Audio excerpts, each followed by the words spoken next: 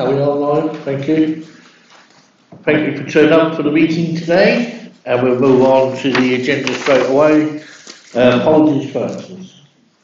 Chair, we've had apologies from Councillor Calvert, and Councillor Fox is his substitute. We've also had apologies from Councillor Oliver, and Councillor Stookley is substituting. And Councillor Lubbock has also sent apologies. Thank you. Declarations of interest, anyone? Yes, Mark. I spoke to a member of the public yesterday, and they said they wanted to speak today, and I'm not deciding what to vote for, so I'm undecided, but I thought I'd just mention that because someone approached me. Can I ask why he wasn't allowed to speak? Marion Maxwell. She'd not put representations in on the item on St Margaret's. If Councillor Peake wishes to declare a predetermined view, he needs to do that now, please. I know predetermined, or she wanted why she wouldn't declare it at all. Due to our rules, you need to have made representations during the planning process. That member of the public did not do that during the process, so there's no record of her making a representation. Okay, thank you very much. Move on to the minutes of the last meeting. Do we agree they're the correct record? Yep. Chair, there is an error. I apologise for that. I know, I'll have to leave. Sorry, I just need to find it there, but I have made a note of it and it's been corrected in the online version. Under item Hill House Road, where the member of where the owner was speaking, I have misrepresented. He mentioned that something was 50 centimetres, 50 centimetres. That the building controls requirement was to relocate an item 50 centimetres. Was 50 centimetres, and I'd put it as 50. No, it should be 50 millimetres. Yeah, so it should be 50 millimetres. Well, that's confused me. Anyway, that's the opposite one was on it. 50 millimetres is a lot smaller than 50 centimetres. Yes. So I've caused a little bit of concern with my colleagues. So if the chair could just cross-sign that. Thank you. The minutes will be subject to that amendment. Thank you. Okay, we'll move on to the applications. And I go to the first one, which is 15 St Margaret Street. And Marie, if you can take us through the report and the update page as well. Thank you. Thank you, Chair.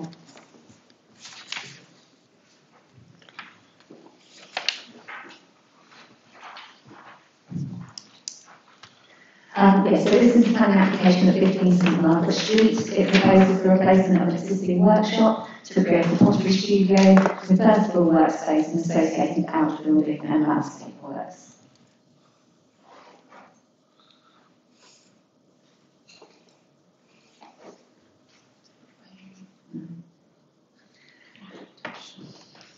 So this is the application site outlined in red. It is between St Margaret Street, St Benedict Street, and then you've got St Swithin Street to the north, and that spurs into Westwick Street at this point here. Around the application site you've got Norwich Arts Centre, the original St Swithin's Church is this part of the site here, and there are contemporary extensions along this side, joining up to the Edwardian vestry, which extends towards the western boundary of the application site here. So this is the Grade 1 listed building, and the site is also in the city centre conservation area. On the eastern boundary of the site, this building here is 3 to 4 stories of flats with a similar building. At this point here, it also includes the retail unit at ground floor on the corner between St Benedict's and St Margaret's. The rest of the frontage to St Benedict Street here is a mix of different commercial units, some of which have residential uses above. The buildings at 45 to 49 St Benedict's are all Grade 2 listed, and then other properties at 43, 51, 53 are locally listed. Between 47 and 49, there's a pedestrian access which is part of the adopted public highway, and that gives access through to Queen of Hungary Yard, which is this space here. So all of the space around the site at this point is adopted public highway. There is also an area within the boundaries of the site which has retained those public highway access rights. the applicants have made an application to the Secretary of State to remove those adopted highway rights on the land within the boundaries of their site. That application is running concurrently with the planning application, but cannot be determined until after the planning permission is granted. And if permission is granted, then no development could commence until that stopping map order is approved, or unless it's approved. On the plan here, you can see the footprint of the existing building within the site, the sort of L shape being wider at the north and narrower along the length here. That is, has historically been used for light industrial purposes, once for car area repairs, and is now used by the applicants as a pottery studio. There are the remains of two historic outbuildings in the southern corners of the site here. Vehicular access is under the buildings that cross over from St Margaret Street, so there's the right of access into the property at this point here, vehicles, and then there's also pedestrian access through a gate from Queen of Hungary Yard at this point. So the proposal is to replace that existing light industrial workshop with a building purpose-built to be used as a pottery studio. The proposed footprint is shown in brown on the plan here. So there'd be a replacement building in approximately the same position as the existing, but 10 square metres larger in footprint, and there'll be two replacement outbuildings in similar positions to the existing. The orientation of the plan, we should just note, is different to the previous plan. So this is St Margaret Street at the bottom of the screen, and St Benedict Street here, with north being in this direction. The red hatching that you can see on the plan around the footprint of the building here is an area that has been included in the application site to provide construction access, and that would be temporary fencing around it through the demolition and construction period to protect the neighbouring properties and also some neighbouring trees outside the site. One of the proposed outbuildings, this one here, is proposed to be used to accommodate a kiln. The other building would be used as an office with a store as well. Other items proposed within the application site are 3 air source heat pumps, one on the east elevation here against the boundary wall, and 2 against the southern boundary wall in this position here. The vehicular access from St Margaret Street would be retained to a loading bay, and there would also be a bin store at this point, and within the new boundary to the site, there would be a cycle store at this point here. And the existing boundary wall and gate to Queen of Hungary Yard are proposed to be replaced, and that pedestrian access would be retained from Queen of Hungary Yard.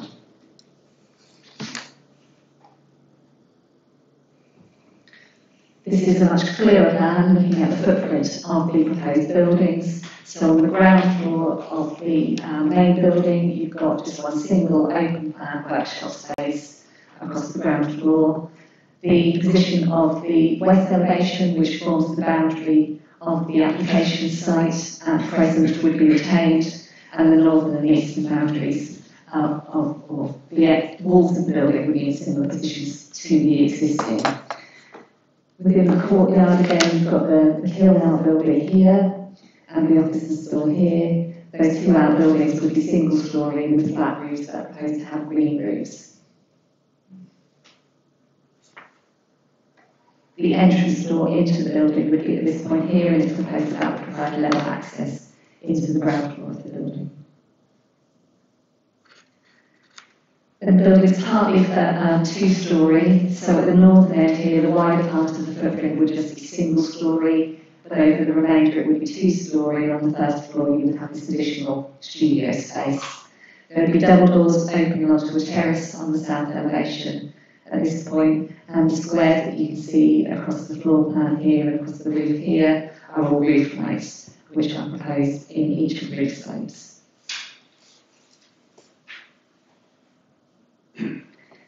Looking at the elevations of the proposed building, this is the north elevation, so this is the one that would face in the direction of St Swithin's Road. Here you can just see the gable of the single-storey section of the north end of the building, and then beyond that it would rise up to 1 metre higher at the ridge over the 2-storey section. To the side of the building here you can see the north elevation of the Edwardian vestry to the Arts Centre, so that is part of the Grade 1 listing of St Swithin's Church. And on this side of the building you can see the outline of the three to four storey flats at the Hinds to the east. You'll note the black areas here show where there's the difference in ground level.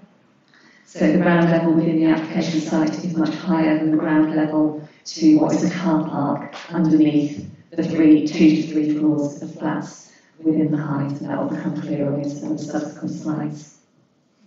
The proposed materials are red brick with aluminium windows and clay pantiles to the roof. The red dashed line that you can see diagonally across the plan here is a 25-degree line taken from the centre point of the neighbouring windows. That is based on building research establishment guidance, which advises that any development which does not cross this 25-degree line from the neighbouring window would be unlikely to have a substantial effect on the skylight perceived by that window. You'll see that in some of the subsequent drawings as well. So moving around to the east elevation, this is the side which faces towards those flats within the Hinds. So this is the single-storey lower roof section at the northern end, rising up a metre to the ridge over the 2-storey section, with a number of roof lights across those 2 different roof slopes. There'd be no first-floor windows in this side elevation, but there are design details in the brickwork to indicate and replicate sort of historic blocked-up windows that you often see on old buildings. And here you can also just see the terrace that's proposed to the south elevation and a section through one of the flat roof outbuildings in the south-east corner.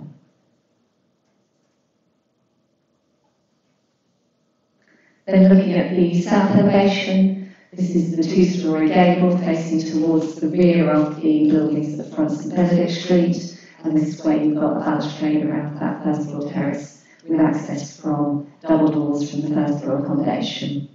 And to the side you can see the flats and the windows within the Hinds to this side, and you can see the height relative to those properties and also relative to the end gable of the vestry and the chimney on that gable to the church, or the church used as the art centre.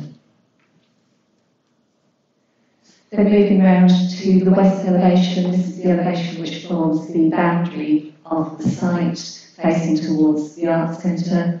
Again, a single-storey section at this northern end, which you can see relative to the 2 floors of flats in the Hinds beyond. And then the Hinds rises up to 3 floors of flats. You can see the top level windows there, relative to the ridge height over the 2-storey section of the building. Again, you've got roof lights across this elevation and no first floor windows, but those indications of blocked up windows set within the brickwork. This building here is part of the mixed-use building that carries on round from St Margaret Street to the corner of St Benedict Street, which has 2 storeys of flats at this point facing towards the site. Looking at some images which give you a clearer idea of how the building is proposed to look. This is standing within the courtyard space that would be formed between the main building and the 2 outbuildings, looking at the southern elevation and the proposed terrace across that. And then at the northern end of the building, this is where it would step down from the 2-storey height, it would step down a metre to the ridge over the single-storey section here. Again, these are the windows to flats within the Hinds to the east side, and this is the vestry and the gable of that facing towards the application site at this point. Then taking sort of aerial view in a roughly northwesterly or from a northwesterly direction, looking across the site. Here again, you've got the single-storey area rising up to 2-storey, with the vestry connecting to the Art Centre building here, and the 2 and 3 floors of residential accommodation flats within the Hinds beyond that. And in the background, you can see the two proposed outbuildings and their green roofs beyond that in relation to the buildings, or rear of the buildings which runs the Benedict Street. Then coming back to some section drawings, these again show you that indication with a dashed red line diagonally at a 25-degree line from the neighbouring windows, which show you at this point here from a first floor window. We'll understand these are all the bedrooms on this elevation. At this point here, taking sections through the single story part of the proposed building, the ridge would be just below that 25-degree line. Moving through and taking sections through the two-story part of the building where there's a slightly increased gap between the two sites and the windows are at a slightly different level, taking the 25-degree line from the centre point of those first floor windows to take that, and the ridge of the two-story section of the building sits just below that as well. And then finally, another section moving further again through the site towards the southern end of the building. Another illustration that at this point here, the ridge will sit below that 25-degree line. Just to remind you that this has been provided to demonstrate that the development wouldn't cross that line, which guidance tells us means that it's unlikely there will be any substantial effect on the skylight to those windows which have been considered.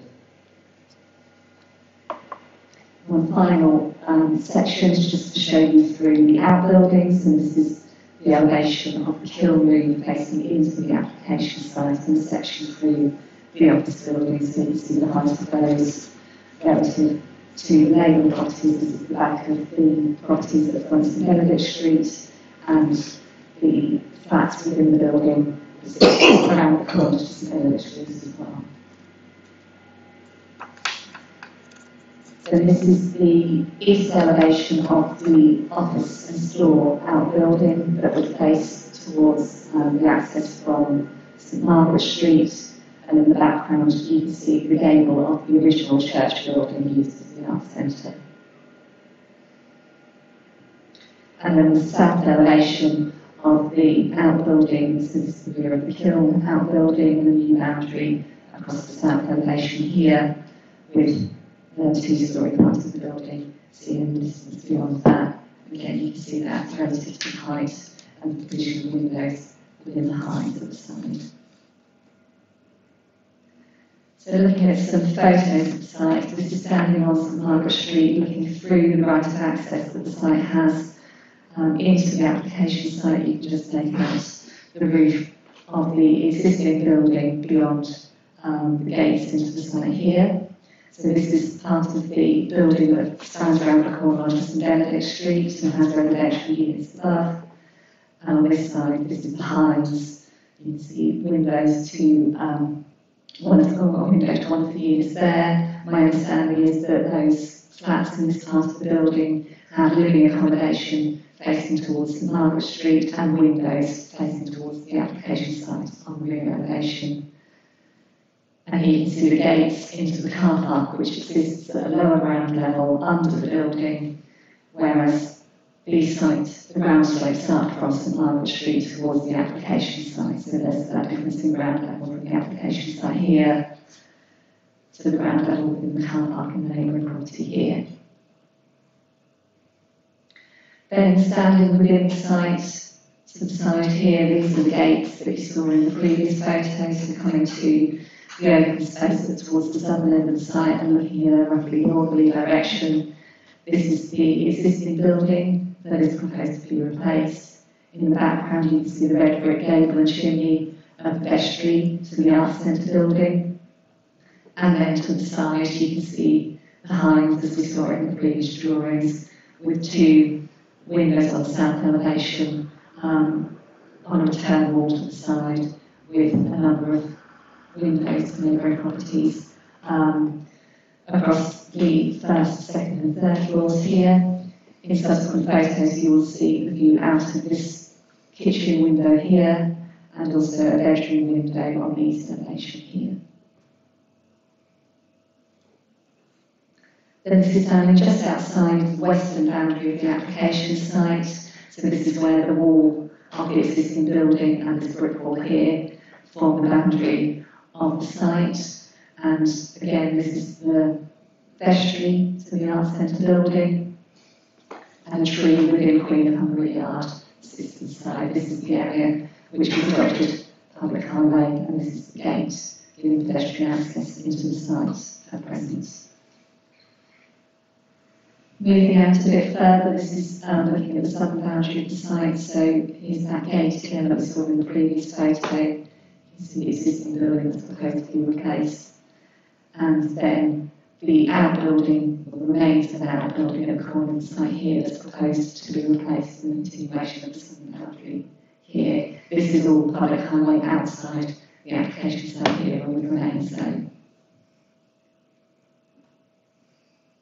And then moving further back again, this is standing between 47 and 49 St Benedict Street. So this is the adopted highway into Queen of Hungary Yard that gives pedestrian access into the site through the gates at that point there. Then this is moving round to the eastern boundary, standing within that car park that exists underneath the flats for the Hines. So there's a substantial retaining wall along the boundary here between the two different ground levels, and you can just make out the eaves level of the existing building at this high level up here, and the relationship that this has with the neighbouring flats and their windows at present.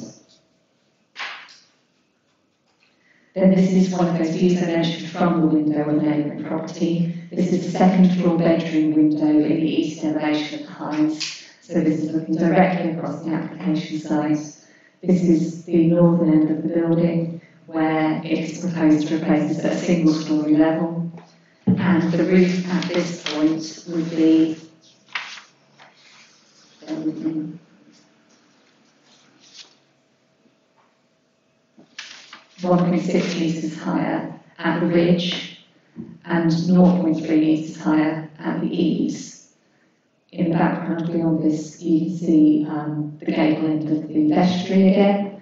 And you should also note that this photo was taken a couple of weeks ago, late in the afternoon, when the sun was coming round from the southwest, and it was shining towards this window here. And this is the bedroom, but it's also used as a home office. Then standing at the face of that window, looking out across the site, you can see the retaining wall on the boundary to the car park just at the bottom of the photo here. The eaves height of the existing building, which is proposed to rise 0.3 metres, and the ridge height, which is proposed to rise 1.6 metres and would be above the height of the eaves to the vestry gable that you can see here. Looking across the site here, you can see the tree within Queen of Hungary Yard there, and then the gable of the original Pastor St Swithin's Church in the background. And then this is the view going down the floor and standing in a window which faces to the south. This is the kitchen window within a separate townhouse property. This is again looking along the retaining wall between the car park at this lower level and the application site at the higher level. This is again where the single-storey section of the building is proposed to be, with the two-storey section beyond that. And you can just make out in the distance the view of St Giles Church Tower. And then finally, coming right outside the application site, you're standing between St Swithin's Road and Westwich Street, where the two roads merge, looking towards the application site, which is in this area here. In this view, you can't see the existing building, but by virtue of the increase in height, you would make out the gable of the building in this space here, between the Hines to this side and the vestry to the church on this side. And these are sycamore trees, which are just outside the application site in separate land ownership.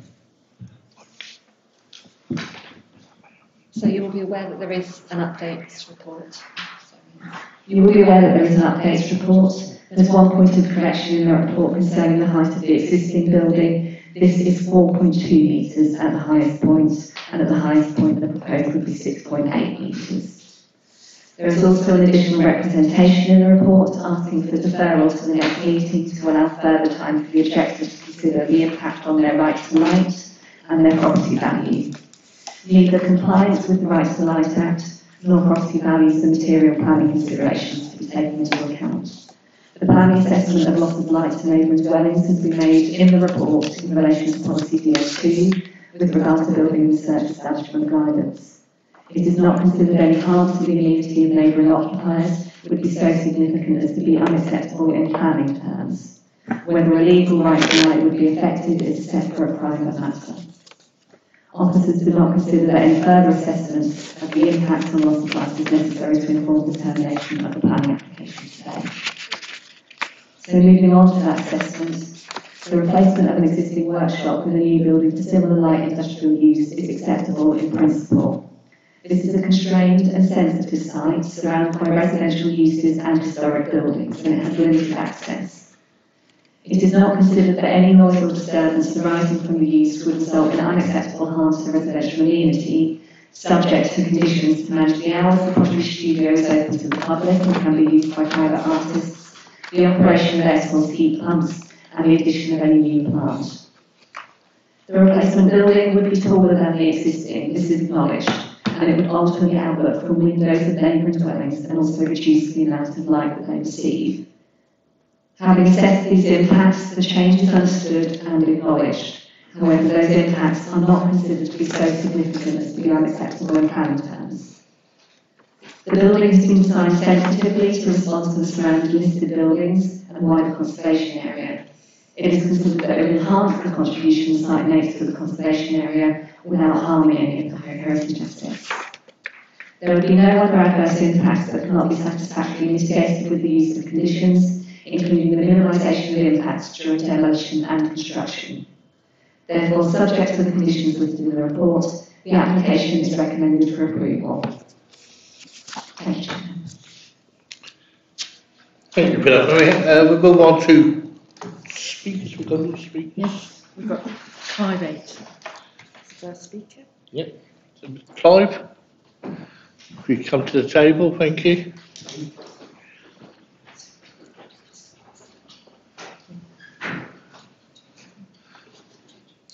Good morning, committee. And you have 3 minutes. Thank you. My name is Clive Ayton. I'm a retired GP. I live in the townhouse at the northern end of the Hines development.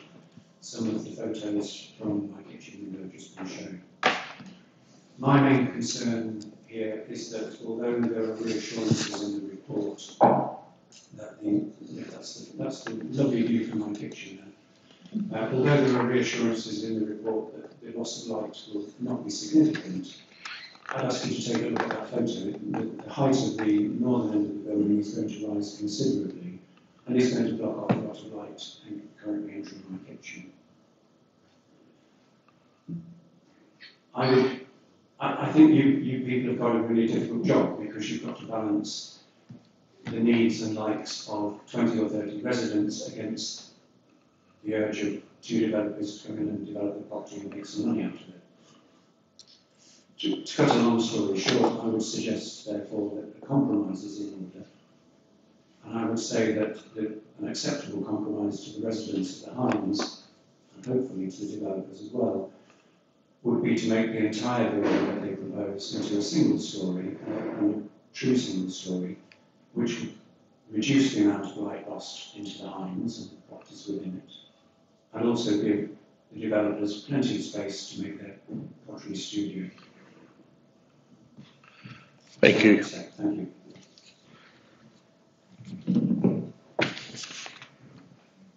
We've got the applicant relations. Yes, Chair.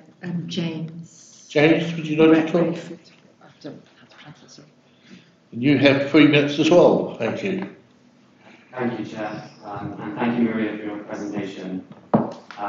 We purchased our site in 2022 in a state of neglect and disrepair, and were won over by the craggy charm of its location within a historic yard. And given the previously granted planning permission, we saw viability to create an improved building over time.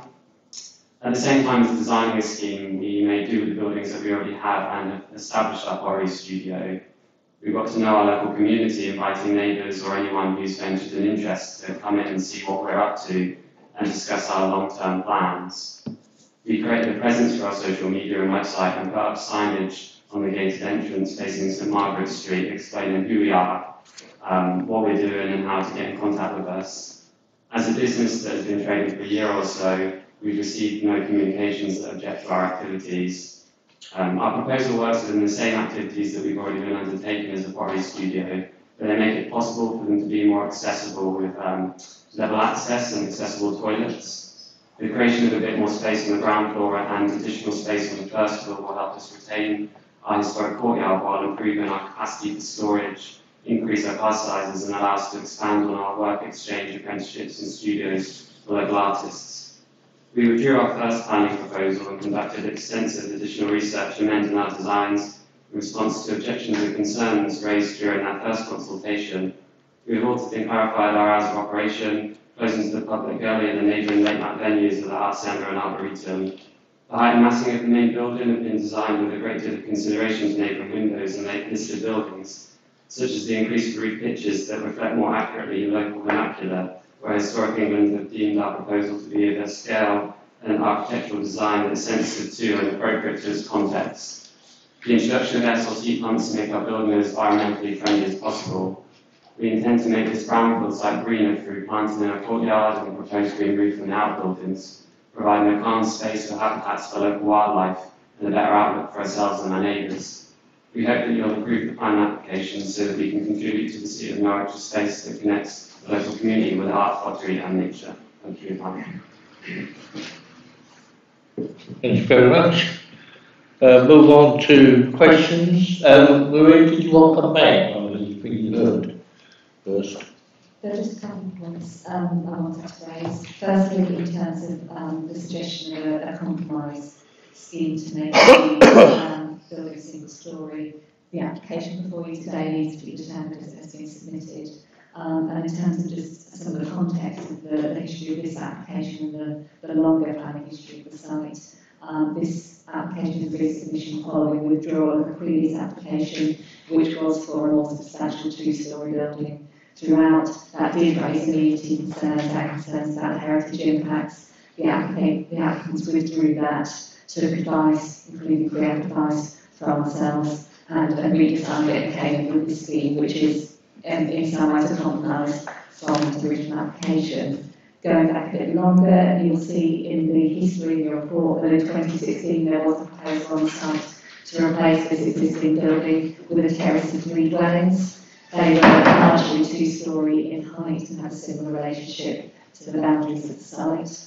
Although that permission lapsed without being implemented, it was considered under largely the same development plan policies as it is today, and there hasn't been a significant change in material considerations.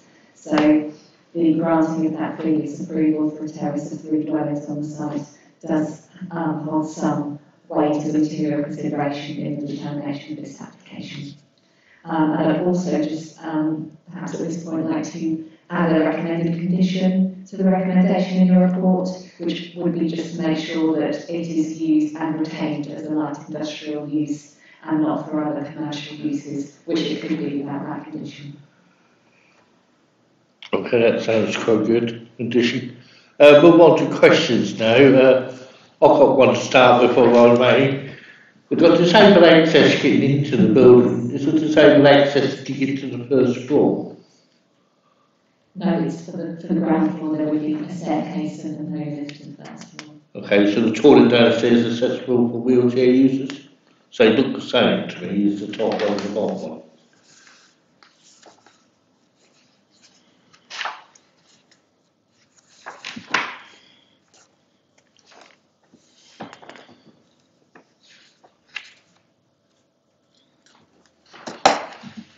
It's not shown to be on the plan here, but that would be a building regulation issue as to whether they need to provide that in compliance with building controls. Fine, thank you. Councillor Sands, Sue. Could I have a look at the picture again taken from the kitchen window behind? Is there any way we can be shown on that photo exactly where the roof is going to be in relation to that photo?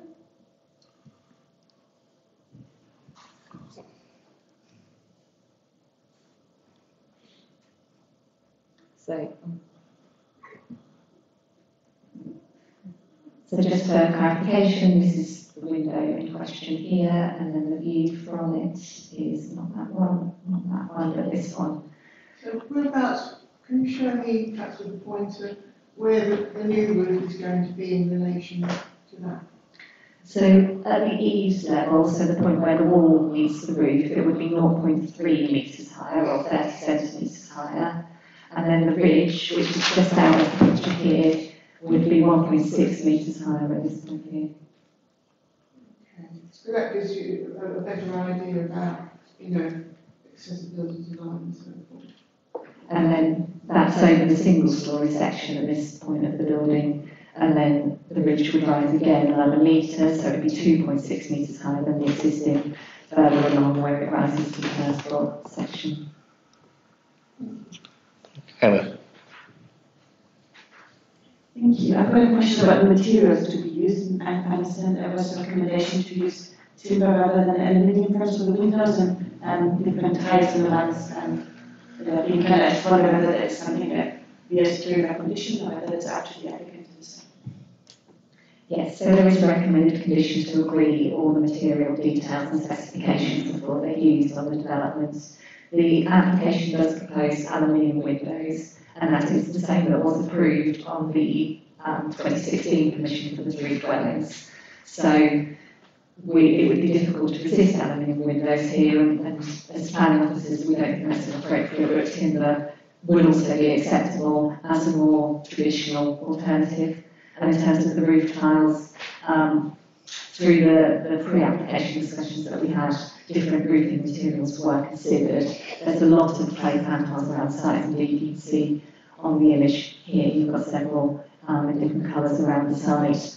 And so clay pan tiles again would be contextual, as with slates, and the conservation officer did suggest that slates might be more appropriate. But through that condition, we can consider the precise tiles to be used and agree that. Councillor Prinsley. So,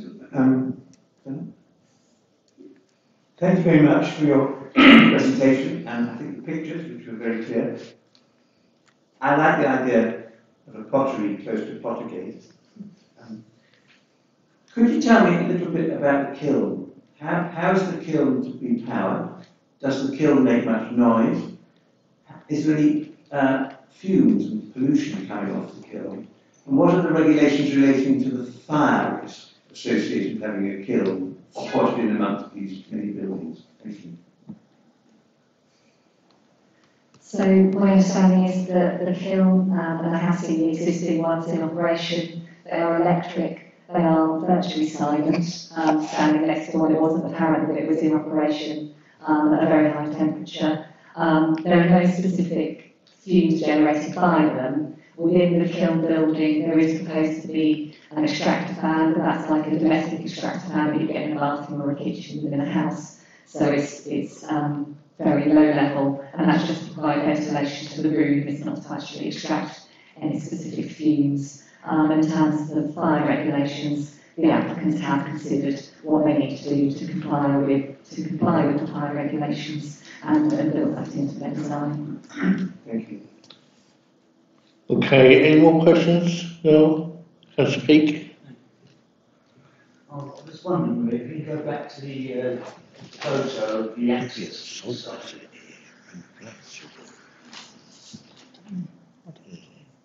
Long time ago. That one. Yeah.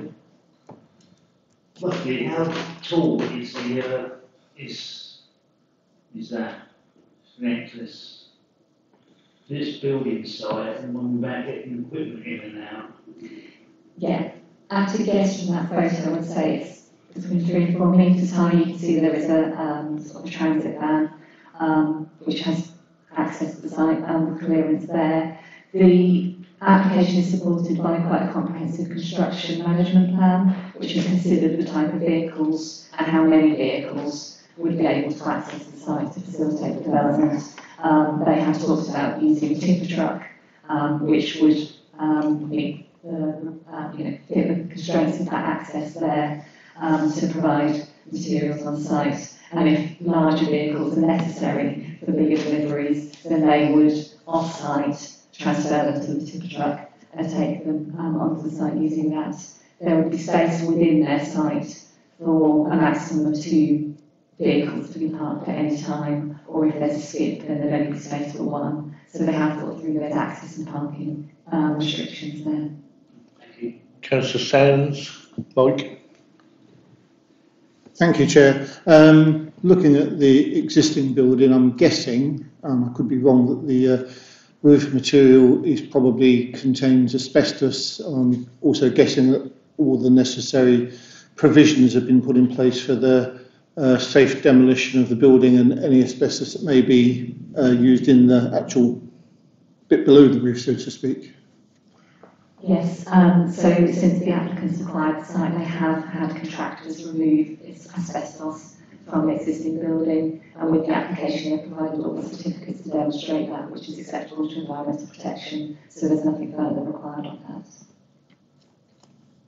Okay, thank you. We will move on. The recommendation is to approve, and I'll move that. Have we got a seconder?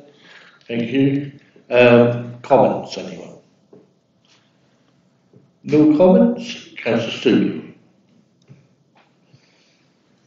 Yes, thank you, Chair. I think the objector is right. This does always give us a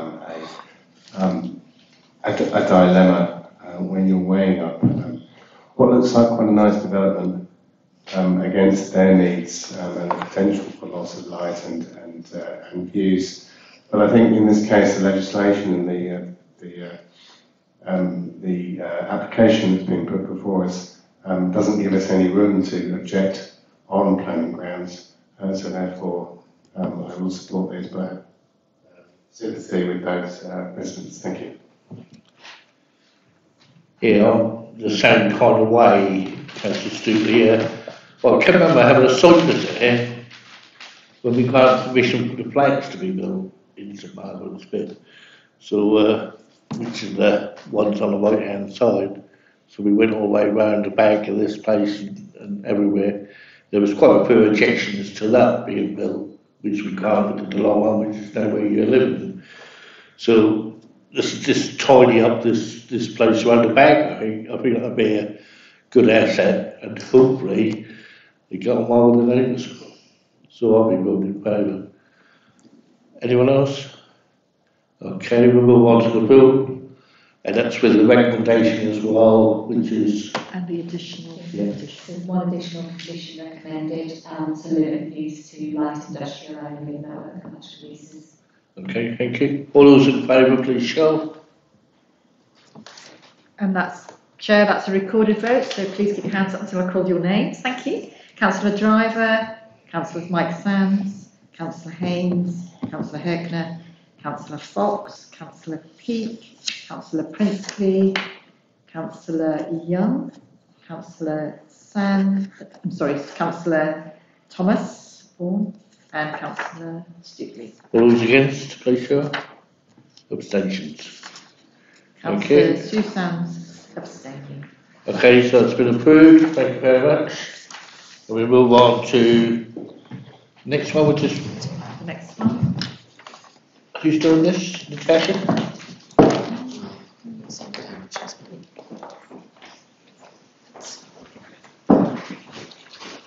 Did you see Marion in the picture? I did. She was in the picture.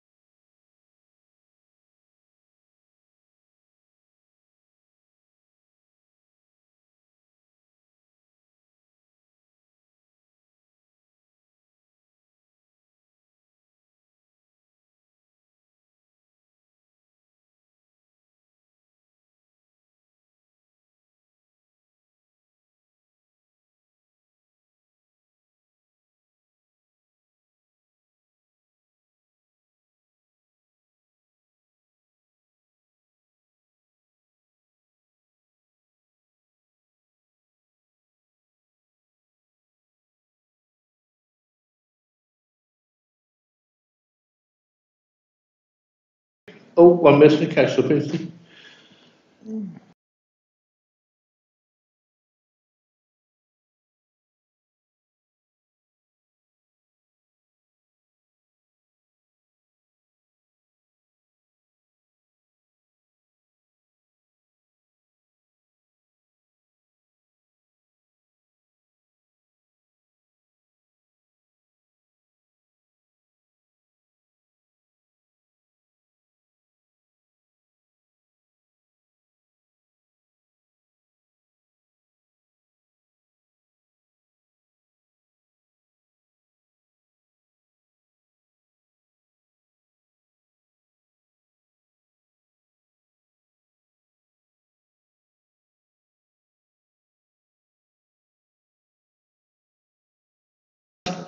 We'll move on to the next planning application, which is Ipswich Road, car wash place.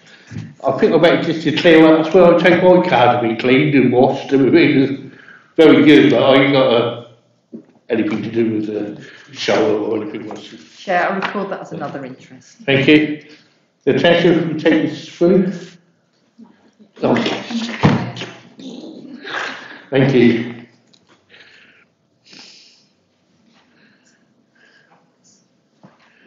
The application under consideration is for a car rental premises at Ipswich Road. And also just to note, there's been an update on the updates report changing the site boundary from the agenda that was published before. So this site is currently a car wash. And what they're proposing to do is to extend the business by creating a new car rental premises.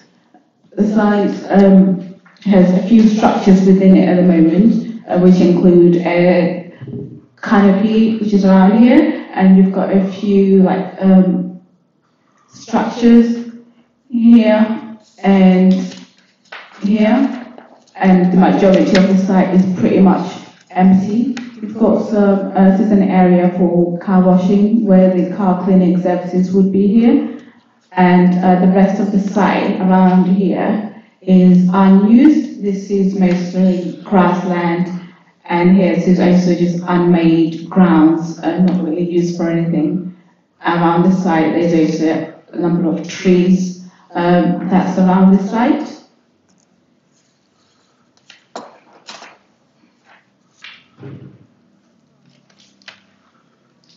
So with the proposal would be to have a car rental, and that would include providing a new rental office, which would be around here, and also the back of the site, this area here, would be used as the car storage. So the rental vehicles would be parked around here, and then the rest of the site would remain pretty much more or less the same.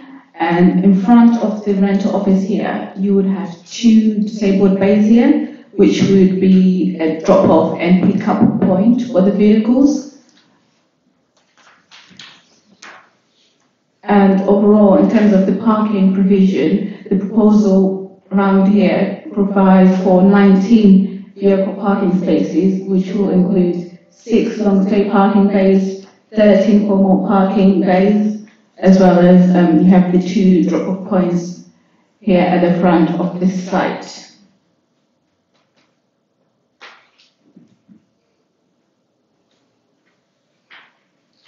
Here we've got the proposed drawings for the rental office. The proposed office is quite a small scale cabin-like building, and it would have glazing mostly at the front, and also there would be cladding around the back and the side. The building is quite small scale, and it's got a flat roof. Looking at the section drawings, you can see that the building of the site, the car office, you wouldn't really be able to see it from outside of the site due to the trees that are around the site, as well as the neighbouring property which completely covers the visibility of the car rental site.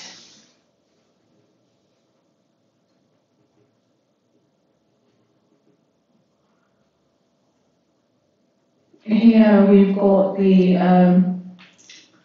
close-up version of the proposed plan.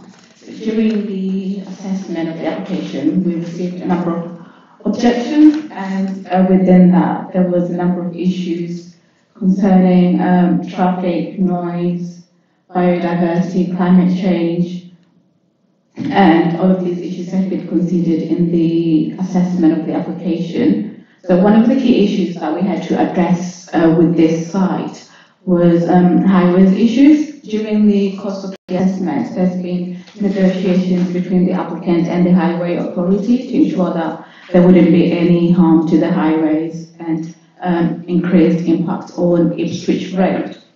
So one of the things that has been done here is to improve the movement of traffic within the site.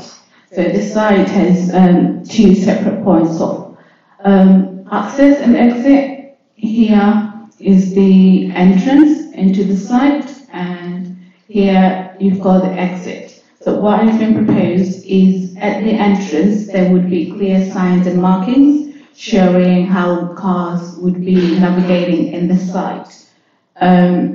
So you've got a separate one for rental vehicles and got a separate one for vehicles that will be going to the car wash.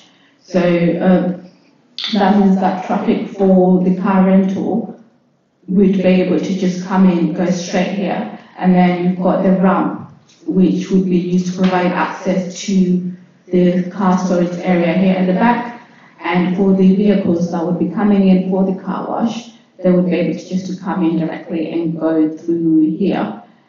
And for exiting, the car rental vehicles would come out here, and also car wash vehicles would also be following the same flow of traffic coming out here. So this would be properly managed at the site, so making sure that it's clear which way to go and there isn't any confusion with how to use the different sites, the different uses of the site. And so there would be like road markings and signages installed, so that would be quite clear where to go if you're using the car wash and if you're using the car rental, and also ways of exiting. With these kind of measures of traffic management on the site, it is considered that this is not going to cause any issues for Ipswich Road in terms of cars potentially queuing up or increasing traffic flows.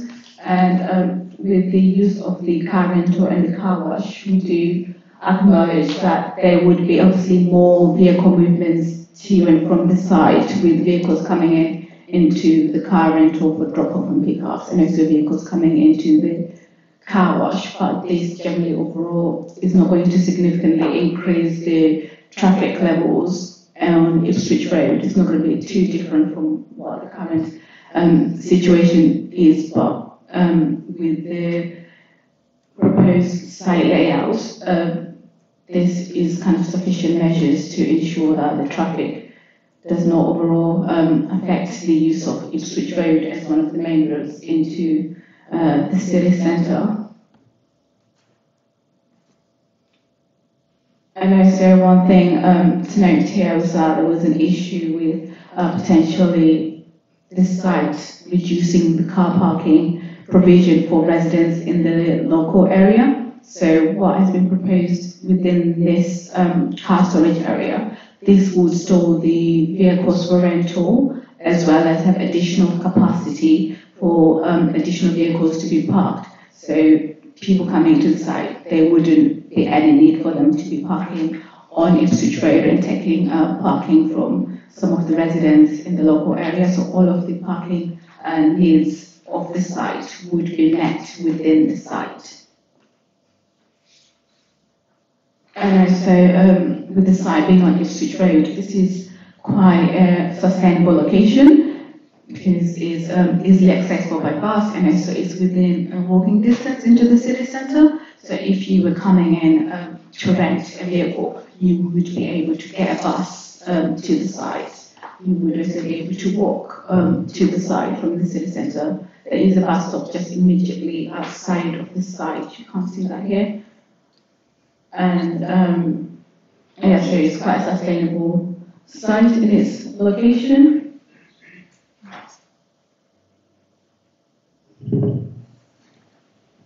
So this is an image of the site at the moment. Here are some of the nearest residents over on Ipswich Road, and this is the site. It's fairly mostly undeveloped, and this would be the entry point, and this would be the exit. And one consideration that had to be had was to do with the impact on the residential properties which are directly opposite the site. We've had concern regarding light pollution. We would anticipate that there would be some external lighting at the property, and this could potentially have an impact on the residential properties in terms of light pollution. So we have recommended that the details for any of the external lighting that would be used on the site would have to be submitted for us to consider, just to ensure that the light levels are appropriate and wouldn't be having a negative impact on the residents. So this would be a condition which the applicant will have to discharge after they will submit the details to us for us to assess, and then the condition would be discharged before any of the external lights are installed on the site. And also security is another issue that has been raised, and for a proposal like this we would anticipate that the applicant would have security measures in the premises, so that would be, we would expect something like CCTV and alarm systems. So the applicant is kind of responsible for ensuring that they have applied the appropriate security measures for the site to address crime and ensuring that they are deterring potential criminal activity at this site. And in regards to the opening hours for the car rental would be the same as the opening hours for the car wash. So there's not going to be increased activity on the site outside of the existing hours of operation. So we wouldn't anticipate to have vehicles coming in 24/7 because the opening hours are limited already. So this will also be conditioned just to make sure that the car wash does operate in according to those opening hours.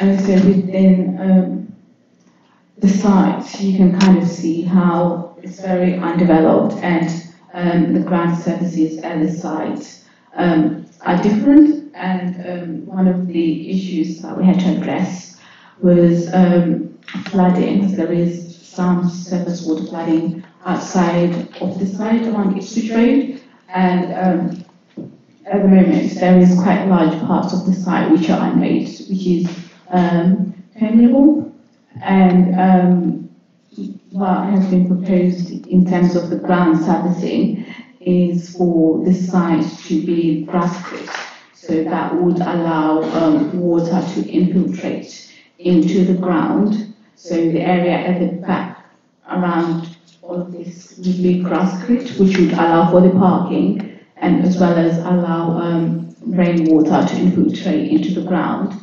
And also the unmade areas like here south of the site would mostly remain unmade. I'll just go back to a different drawing.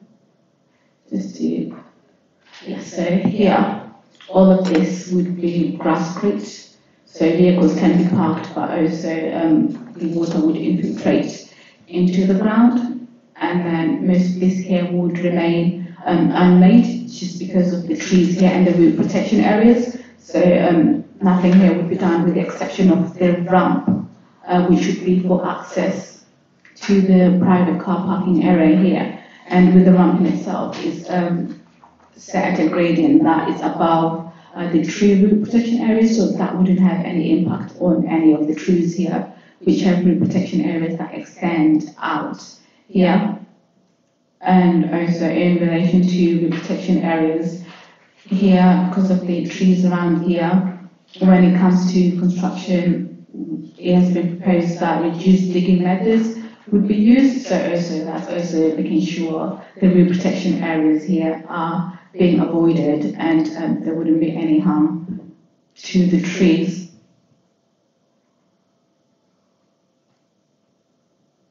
So in terms of the surfacing materials, the grasscrete is a preferred material compared to using tarmacking. Tarmacking is not permeable, and what we're proposing with the site is envisaged that the site would be well maintained, and all of this area here is not going to be accessible to the public. It would only be members of staff that would be going in and out using the ramp to bring cars out and take cars back. So there would be very low vehicle movements to and from, and also the applicant has informed us that they would obviously be responsible for maintaining the sites to ensure that the grasscrete does remain effective in terms of absorbing water and infiltrating into the ground, and with those measures, this is a good form of sustainable drainage.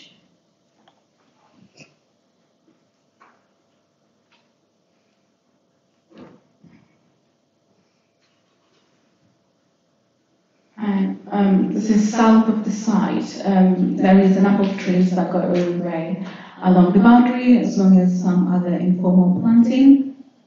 So biodiversity is a consideration which we have to consider in this application.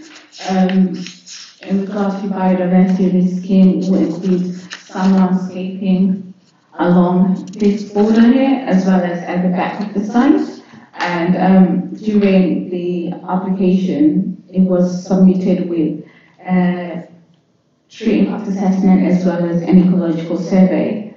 And within that, there were some enhancements which were recommended, and this would be applied as a condition. So what that means was that within the ecological survey, there wasn't any significant ecological value that was found at the site. It was considered that the site in itself had a negligible ecological value, but also at the same time, they did find that the site has the potential for accommodating foraging plants that use the habitats that are nearby. So what has been proposed is within some of the trees here would be to install bat boxes as well as bed boxes, because the trees around the site, they do provide a habitat for birds as well as bats, so we want to make sure that there is some provision for habitats for them, and this has been conditioned in the report. And also to the back of the site. To the back of the site here is just informal overgrown vegetation. And in the ecological report submitted, they did find that there was a grass snake present, but there wasn't anything else of ecological value present within the site. And as part of the consideration, we have considered the effect of the use of the car rental on the local amenity spaces. Here at the back of the site is Danby Wood Park. So with this area here functioning as the car storage area, we would require for some additional buffers and screening along here, just to make sure that the use of the site here is not going to negatively affect the use of the amenity space here at Danby Wood. So what has been proposed is along here with the existing vegetation, there would be an additional hedging planted along here, as well as 5 trees are also going to be planted here, which would create an additional buffer and give additional screening, so you wouldn't really be at the park here and also having views of cars parked here. This would be screened, and as part of the biodiversity consideration in regards to the hedging, the proposal is for the hedging to be a mixed species hedging. So in the ecological report, they've identified the type of different hedges to be mixed together and the exact quantities in order to create a hedge that is the most suitable as a quality for habitat and allow for ecological success as a habitat.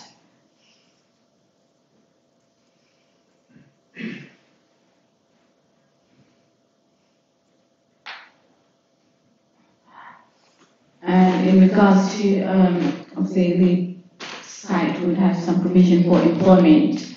With the car rental, there would be provision for 4 full-time positions as a result of this, as well as 2 part-time positions would be created by the new car rental.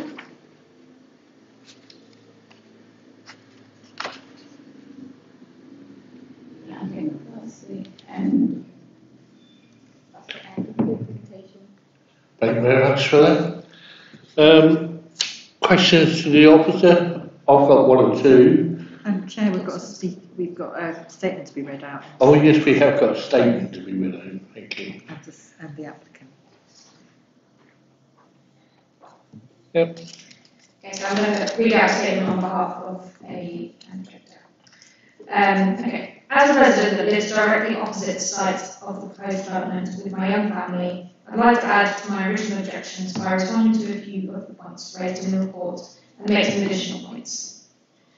A previous planning application on the same site turned the land behind the car wash into an overflow car park was refused in 2020 on the grounds that it would spoil the public green space, Danby Play Park.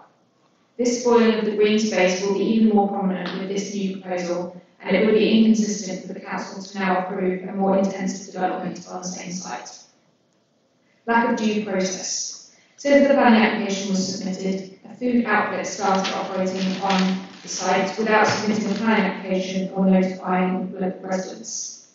The owner of the food outlet was told to use our home address by the landlord in his advertisements, despite the land being in a different postcode. The food outlet has now been told to cease trading by the council. We're concerned that this exhibits a track record by the owner of the land to skip due process and proper procedure, and we're worried that they will not carry out the conditions of planning if approved. Lighting, security and operating hours. Responding to concerns of increased crime in the area, the report claims that it is satisfied the owner will be able to secure the site. However, good lighting is often one of the most effective security measures, so it is likely development will contribute to light pollution through the night. While operating hours have been conditioned for car rental businesses, while operating hours have been conditioned for, car rental businesses often have a 24-hour car drop-off service. So it is likely that the site will contribute to noise pollution at unsuitable hours. Traffic. The report does not mention that the queue for the car wash often backs up into the main Ipswich road. The new car rental business will compound this, making road conditions more dangerous for young families that are opposite, wanting to cross into Danby Play Park. Biodiversity, sustainability and flooding. The council should be promoting sustainable travel, such as cycle lanes and public transport. Approving another vehicle rental business will add traffic in and around Norwich and contradict the city's sustainability goals. The report states that despite the removal of local biodiversity, the proposal will have improved landscaping value. Landscaping is not the same as biodiversity, and removing the grassland will reduce connectivity for local wildlife in the area. The report claims that the proposed development has a neutral impact on the natural environment, but through the removal of trees and grassland, this can't be correct. Furthermore, the report only recommends high diversity landscaping and does not condition it. The report accepts that the Ipswich Road area is prone to surface water flooding, but claims that grass-free material that will be used for the proposed car park will mitigate this. The grass creek will not be better at mitigating flooding than the existing grassland and will need to be regularly maintained. The car park spaces opposite the site are made of grass creek and almost no grass is growing there. I urge the committee to reject the application. It does not serve the local community, will contribute to the degradation of our local environment and green spaces, when sites such as Downby Play Park are still waiting for promised repairs, and is conflicting against Norwich's sustainability aspirations. Thank you for that. We've also got the applicant agent here, Chris Ray. And you have 3 minutes as well, thank you.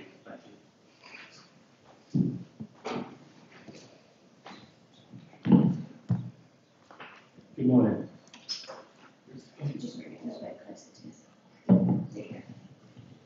Good morning.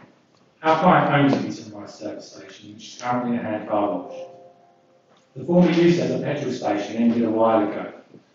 The site has existing infrastructure, including a well-designed access point that facilitates vehicle movement and entering and exiting the site without impacting the current traffic movement of Ipswich Road, primarily a radial route into the city. The proposal maximises the efficiency of a brownfield site. The car wash facility will remain, but will be reduced in size to ensure that it still works as the facility. This creates space for a small vehicle rental business, comprising a small single-storey reception building, and vehicle storage and parking. Entrance to the site will reuse the existing setup, but will be delineated to separate the car rental and the car wash businesses. Within the site, a one-way system will see cars exit in an orderly fashion. Highways have been consulted, and they do support the scheme. As is normal, there will be signage and some low-scale lighting required. We envisage a suitable worded condition that seeks the finite details that will be tied to highway approval as well. The site layout has been tailored to protect the existing trees on the site boundary, and as such, stock landscape greensward along the boundary will be retained. The western section of the site is currently a no man's land that was used for soil and rubbish, but that is now overgrown with weeds and scrub. We propose to tidy up that area and lay grass scrape base to store the rental vehicles. On-site parking provisions include spaces allocated for longer-term customers. During the course of the application, we have liaised with the planner and agreed to create a strong landscape screening along the western boundary. Currently, this is sporadic cell-toned vegetation. We propose to maintain what is there and fill the gaps with new hedges, shrubs, and to include new trees. The plan seeks to minimise the impact on the natural habitat. While the removal of one small tree is proposed, this is balanced by the introduction of 5 new trees. The grass creek provides a landscape appearance and helps with surface water permeation.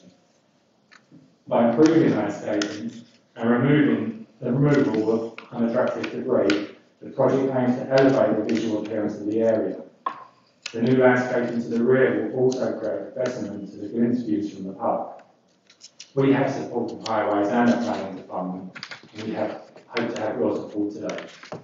On one final note, we understood that the food van did turn up on site. That wasn't approved by our client, who had nothing to do with it, but we do know that it has since been taken away. Thank you. Okay, thank you very much. Did you want to come back on anything? No? I have a few things to say. Yes, thank you. Okay, so I just wanted to raise a few of, just to respond to a few of the points that were raised as they've been narrowed out. In terms of the planning history, the objector notes that there was a refusal for a car park on site in 2020, which is true. There was what we consider to be a public car park proposed for this rear area of the site. There was a policy issue there with new car parks. We have a specific policy which aims to locate new car parks in the city centre and then to limit the numbers of car parking spaces that they provide overall. This would not be a sustainably located car park. It was a different commercial use. We refused it for that reason. We also refused it on reasons relating to the impact on the views from the park behind. There were no landscaping proposals on that boundary within that application, so this application does better in that regard as well. In terms of the matter of a food truck operating from the site, that's a separate enforcement issue, not part of this proposal, and doesn't need to impact upon our decision with this scheme that's before us today. There was an issue about lighting potentially causing light pollution. NIA's recommended a condition which relates to the agreement of details for external lighting, which I think she referenced in her presentation. And then relating to the biodiversity enhancements, it's the statement claims that there's no condition that relates to that, but I'd just like to note that there is a condition which talks about ecological enhancements, which we understand to be bird boxes, bat boxes, and native hedgerows. Details of those would be required by that condition, and they would be required to be implemented at a suitable time during development. Thank you for that. We'll move on to questions. I've got 2 or 3. Can you just tell me the bank that's going up or down? Sorry? Is it going up towards the bank or down towards the bank? The land levels around the site, they vary. So the land goes down at the back here where the vegetation is, and then the main part of the car park is on a higher level. If you look here, there's a slight dip that goes into the back here. So are they bringing that up or keep it at the same level? I thought they were making it even. The intention is the proposal includes the ramp staying as it is, the same grading that it is. The car rental, the storage of the cars will be on a lower level than the rest of the site. Okay, so it's gone down. Yes. Yeah. And one other question: contamination. It used to be an actual pebble carriage. Has that all been cleaned up since then, or will it be a big clean-up operation first? Yeah, we have consulted with environmental protection, and we have attached a condition to the site that should there be any contamination found during the works would have to stop, and that they would have to solve the contamination issue and submit details with our environmental protection. So that has been considered because of the history of the site being a petrol station. There might be potential for that, so we have conditioned for that. Should that be the case? Okay, thank you. We'll go over here, Mike. Thank you, Chair. 2 questions really. First one, I'm guessing as the building is described as a cabin, it's rather than being a specialist building constructed on the site, it'll be a modular building built elsewhere and brought into the site. And second question, as there may be a need for some sort of security lighting, can this be conditioned so it's low-level lighting rather than up on tall pylons? And also, can it be conditioned that the security lighting be within light spectrums that are not adverse to nocturnal wildlife? So all of those details would be considered when the details of the lighting are submitted. That'll be via a discharge of condition application, so the applicant would submit to us details of the lighting that they're proposing to put in, and at that process we would then consider the details that they've submitted and negotiate with them if they need to make changes, just to make sure that the lighting would be appropriate for the residents as well as the bats as well. So that would be considered under a separate discharge of condition application relating to the lighting. Thank you. Hannah. Sorry, so the office, I do not see that would be a modular building. I mean, potentially it might not be a modular building, but it is just a small scale building that they're proposing. It's a small office. It is modular. Okay, so I'm correct. Yes, the building is a modular building. It's not. It's not a modular building. Sorry. That's okay. It makes little difference. It It's a small building. Thank you. I've got a couple of other questions. The first one is which tree will be removed and why? Is there anywhere that could be kept or why does it need to be removed? Then from the objective, it sounded like the biodiversity improvements weren't going to be conditioned. I just wanted to make sure that they would be a condition. And then I have a question about EV charging. I'm just trying to understand what share of rental cars would be EV because I think it sounded like the charging would be spread all over the place and not. Just trying to understand what number of rental cars would actually be EV. Would it be a kind of substantial part of that business? And then my last question is about air conditioning for the not modular house cabin, and I just wonder why that is considered necessary, seeing that air conditioning is such an energy guzzling thing, and whether there would be any way of making it just a bit better insulated to avoid the need for air conditioning. So the EV charging points. So in total, the site would have 6 EV charging points. So there's one here on the disabled bay. We've got 2 here, as well as another 2 at the back. It's not clear, but there is a total of 6 EV charging points altogether in the site. And trees, the tree to be removed is a sycamore tree, which is in a poor condition and it's not of high value. So they have recommended that it is better off that tree is removed. It's just that one, but all of the none of the other trees are being removed. That one being removed is also going to be compensated with the additional trees that they are going to be planting. I think the tree would be one of the trees here, I believe. It's T15, which I think somewhere here.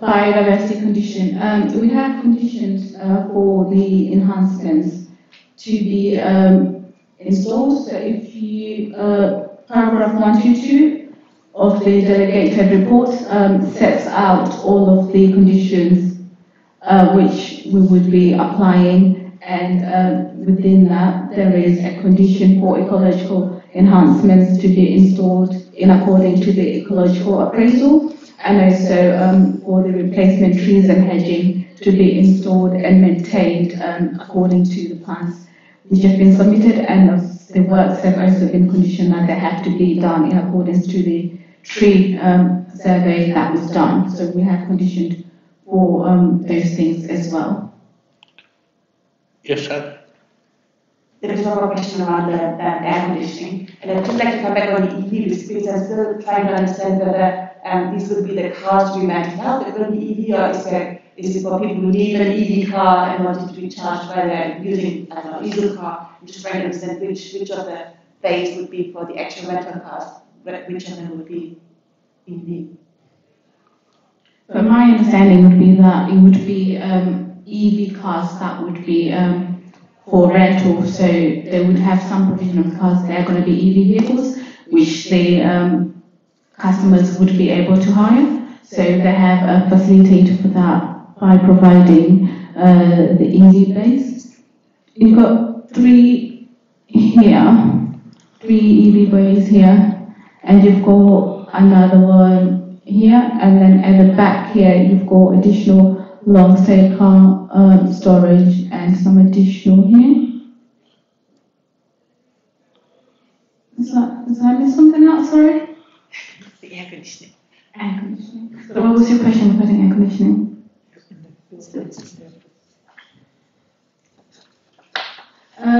I would say yes. I think air conditioning would be required just to monitor the temperature in the building. They have proposed it, and we don't think that this is going to have any significant impact, having the air conditioning units there.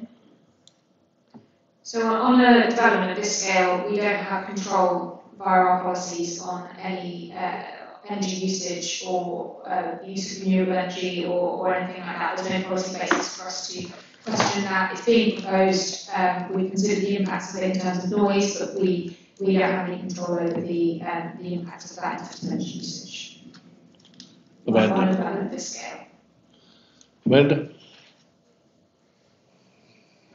Yeah, thank you. Councillor Sands asked the most burning question, which was about the effects of lighting on insects. But just on the biodiversity status, so bats and birds use trees in preference, like bats use trees in preference to bat boxes, is my understanding. So the ecological enhancement of adding bat boxes to existing trees doesn't seem much of an enhancement when they actually prefer trees.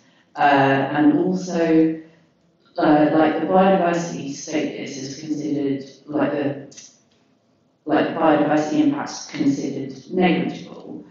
But there's a grass snake there. I don't think a grass snake is negligible. And brambles and scrub provide food for birds and insects.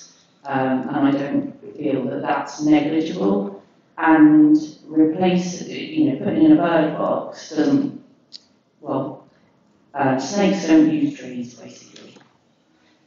So I wondered how the impact of a bat box improves that. Okay, so I think it's important to note that we've had an ecology appraisal submitted with the application. It's assessed the quality and species that are using that area of land, and then made some expert recommendations on what's an appropriate way of dealing with this application. The recommendations that have come out of it are enhancements, not mitigation. So it's not that they consider that there's going to be harm to biodiversity, which then needs to be mitigated for. It negligible impact on the quality of that space because it doesn't offer excellent habitat for species, but that we should be seeking enhancements, which we have done by a condition. So the installation, there's the loss of one tree, there's the planting of 5 trees, and some native hedgerow, mixed native hedgerow. And there's also the installation of bird bat boxes, which should offer an enhancement over the existing situation. So I think we can feel suitably reassured in that regard that the overall impact on biodiversity will hopefully be a positive one. Okay. Councillor Princey. Thank you very much for the presentation. I too can remember when that was an SO garage. I can see on page 53 of the bundle that we've been given that there was an installation of a 25,000 litre diesel tank approved in 1996. What has happened to that diesel tank? Is it still there? Is it under the ground? Is there any likely complications as a result of this massive great tank, which I imagine is still there? So it's out front. As far as I know, we don't know whether it's still there. The condition that we've applied helps us in that regard because it provides us with a mechanism for securing it to be decontaminated should it be found. The proposals are unlikely to disturb the ground hugely because we're not going to install the foundation or something like that. It might be so it's possible that it's there, but it will stay undisturbed during the course of the proposals. If it is found or disturbed, then we would need to see details of how we're going to be removing it, decontaminating the land, and preventing any harm to spill from that. Councillor Sands, Sue? Actually, this question is to you, Chair. Using your local knowledge, there's talked about, the queuing of cars for car washing at Switch Road. Have you found that to be an issue? No. And so you don't think that the added cars perhaps are going to come in and out, are going to I mean... There's hundreds of cars used when I was an SO garage, going in there all day. I mean, the bit of the bank's always been like that, even when the garage was open. But you've got Danbury Park behind that, you've you've got Danbury Woods to the left, you've got a pathway to the left as well, down into the woods. You've got two big chalk pits and waste ground behind the park. Behind that, you've got a golf course with 18 greens on it and more land the other side of that. To the left on it, you've got the Wensum Riverbank and the marshes and everything. There's plenty of other estate to disappear in. So I can't say just with a snake being in that area would make that much difference to me. I just feel that would be a lot better if it was cleared and looked nice. They put 5 extra trees in, which is good. You said the bear huts don't work and stuff like that. But they put 5 extra trees in to take one sycamore down. I mean, sycamore are bad in my life, I think. Just to correct, I didn't say enhancement. Oh, right. Okay, thank you. Sorry. It's me. Anyone else? Councillor Young? Yeah, I was just wondering with the 5 trees that are going to be planted and the mixed hedgerow, is there any conditions around the size of the trees and how long they will be maintained for? I mean, what very tiny ones are planted and they die quite quickly. What conditions have we or can we impose around making sure that these do grow to be nice established mature trees as soon as possible? There's lots of oak trees around there, all along Hitch's Road and around that area. Well, the council put 5 oak trees in. They've been there for 600-700 years.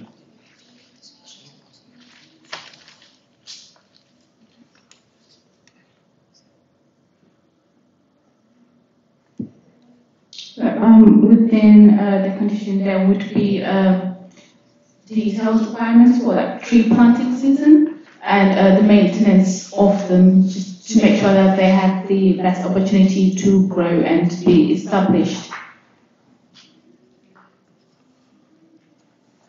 Do we get to say what trees can go in or not?